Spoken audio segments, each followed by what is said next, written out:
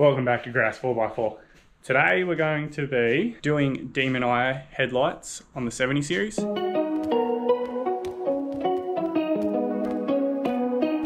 So I ordered some from Tech4tourers.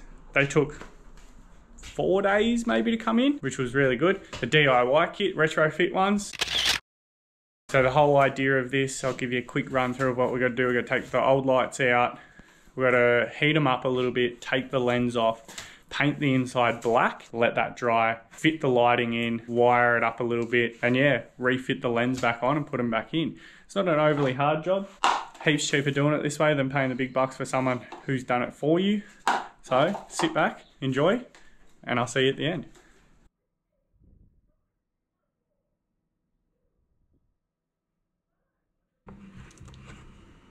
So you've basically got to get your knife in to wedge it apart. Yeah, just trying to find a good grabbing point. And then as you slowly work your way around, you just look for your clips.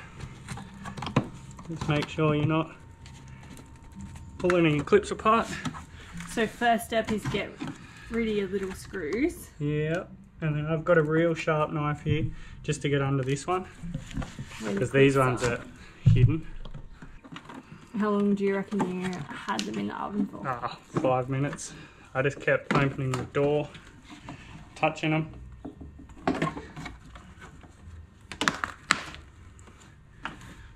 Nice and slow, and just sort of watch it. You can see it just pulling away. And then same thing, just flip them over. And that's it. But you take out your old lenses, your old globes. What we're doing here is anything that's chrome, if you've watched some of my videos before you'll know, anything that's chrome needs to be matte for paint to stick to. If it's not a matte finish, I'll show you in a second, it will not, paint will not stick to it. So if we look here, you'll be able to see that there is now like a matte finish, where on the inside it's still shiny. So you've got to get it all back to that matte. It's going to be a fiddly little job. So we just got the first light sanded. I'll give you an idea for comparison so you can see how dull that is compared to that one. So you want it to be nice and matte finish for the paint to stick to. Because it's a chrome, you've got to etch prime it. So once I do this one, I'll etch prime both. And then I'm just going to use, I just got acrylic. I got acrylic paints that I've already got here out of a can. Because it's going to be inside of a lens, I'm not going to go full 2K or anything like that. I'm just going to use the black acrylic. Then I got an acrylic clear, just to give it that nice shine in there. I just used Scotch-Brite for most of it. Because it's squishy, you can actually squish it right into the little grooves. There's plenty of little grooves in there, so. Ooh. Brand new. Just wax and grease, removing everything. I was hoping I had a can of etch primer, but my can of etch primer is sort of broken. I don't know if I cleaned the nozzle when I used it last. So lucky I got some in the gun.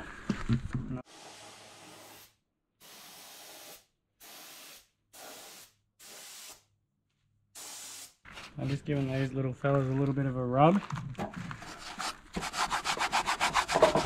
Just a smooth Yeah, just a little bit of smoothness. Not that you're ever really going to see it, but same thing, Scotch-Brite, so it's super fine. Just sort of takes that top little orangey peel-ish layer off.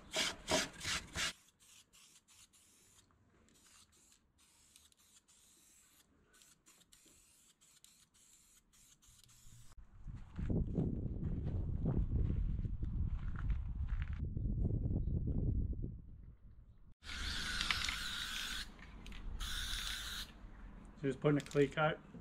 So I'm just test fitting these lights in here now. I didn't get instructions in my box, but on the box it says scan me for instructions. And the scan code doesn't work. So I am currently going full rogue. Just winging it and taking a guess. I've now just drilled a hole behind this. Yeah, so there's 3 cables that come out of this light. Now the reason I had to drill a hole, one of them comes out of the middle, which is the bolt. I'll show you in a second. And 2 don't. The hole that's there, it's perfectly fit for the bolt out of this.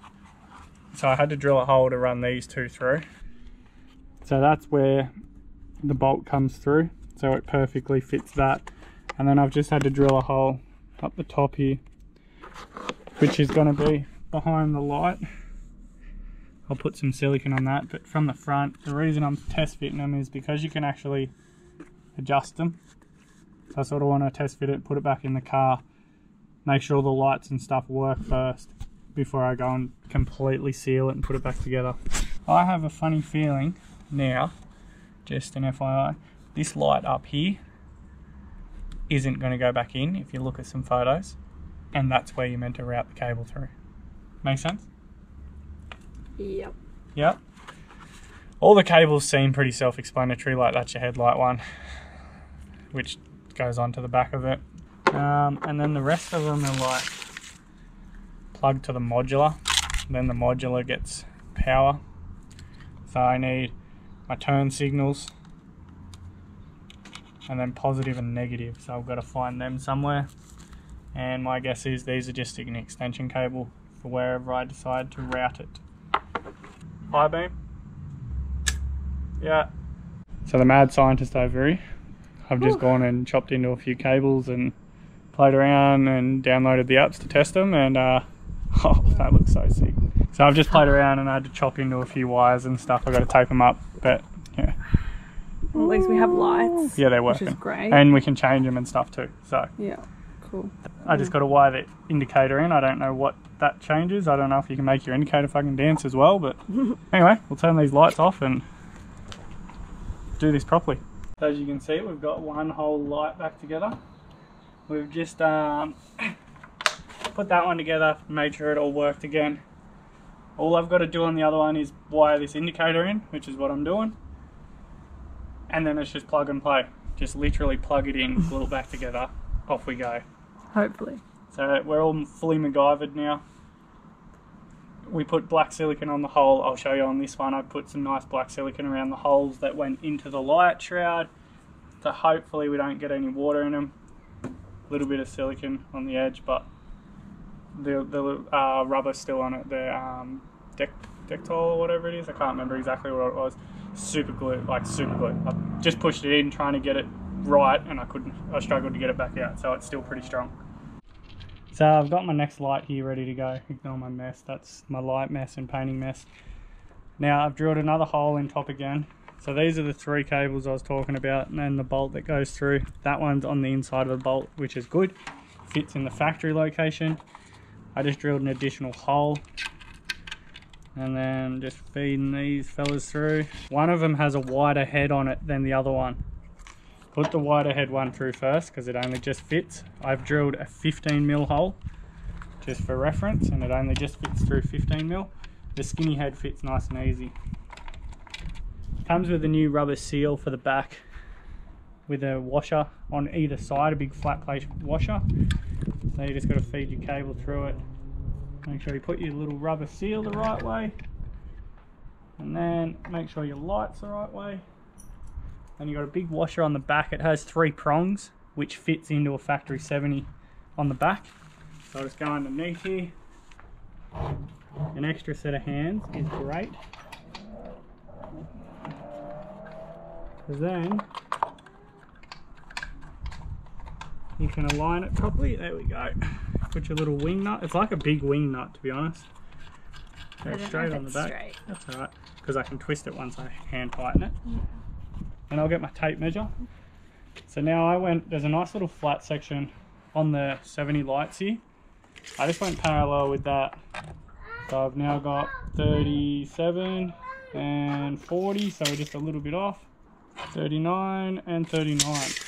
So now we'll just make sure that's nice and tight. Recheck our measurements. 39, 39. Then I'll take it over to the car, plug it in and make sure it actually works before I go and put the glass back on. And before I do that, I'll heat this section up with my heat gun so that it just slips back in. So we've had a big weekend on the tools. We had a long weekend, we had a Monday off as well. So it's currently Monday. Trying to clean this thing. So it's currently Monday. And we've got the car all back together, the headlights are back in. This will be the end of the headlight video, but you're gonna catch a little sneak peek of something else that happened over the weekend. But as for the headlights, I'll give you a quick couple shots of them sitting out here. See what they look like. They look pretty good. I just got Gemma to turn them on. But I'm pretty happy with them. Cost wise, I reckon about 500 bucks, 450, 500 bucks. Where if you paid for a complete set ready to bolt in, it would have cost you 12, 1300 at bare minimum. So save yourself a couple bucks and go ahead and do it. It's pretty straightforward. Any questions, hit me up.